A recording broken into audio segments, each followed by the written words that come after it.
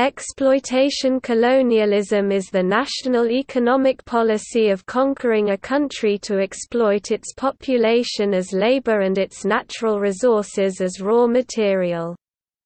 The practice of exploitation colonialism contrasts with settler colonialism, the policy of conquering a country to establish a branch of the metropole motherland. A reason for which a country might practice exploitation colonialism is the immediate financial gain produced by the low-cost extraction of raw materials by means of a native people, usually administered by a colonial government.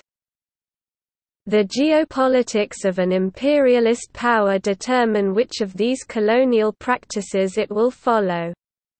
In the example of the British Empire, colonists settled mainly in northern North America and in Australia, where the native populations declined due to disease and violence in the course of establishing a facsimile society of the metropole.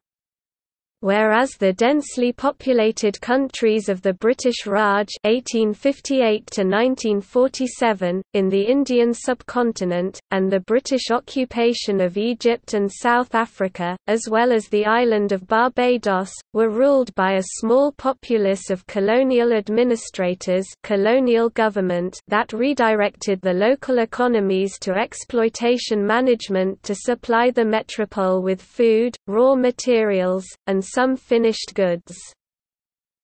Exploitation was often reinforced by colonial European geographers who implemented theories such as environmental determinism, which suggested warmer climates produced less civilized people.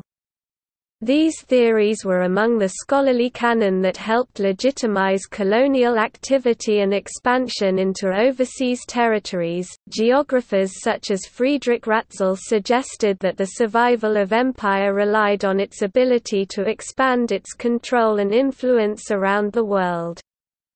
By implying a correlation between colonial expansion and national success, geographers were able to produce a sense of nationalism within many European nations.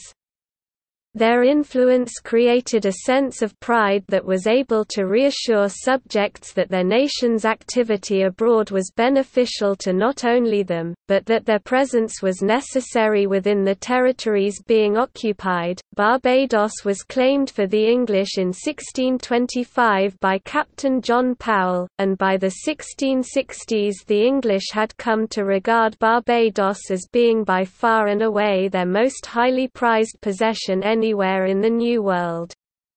The island's value to England, and the enormous wealth of a minority of its English inhabitants, hinged on the relationship that had been forged during the previous 20 years between sugar and slavery.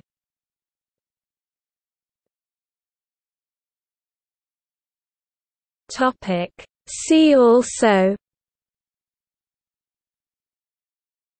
Banana Republic, Dependency theory, Globalization, Impact of Western European colonialism and colonization, Imperialism, the highest stage of capitalism 1917, Political economy, Settler colonialism, Singer-Prebisch thesis, The accumulation of capital, a contribution to an economic explanation of imperialism 1913, Ultra-imperialism.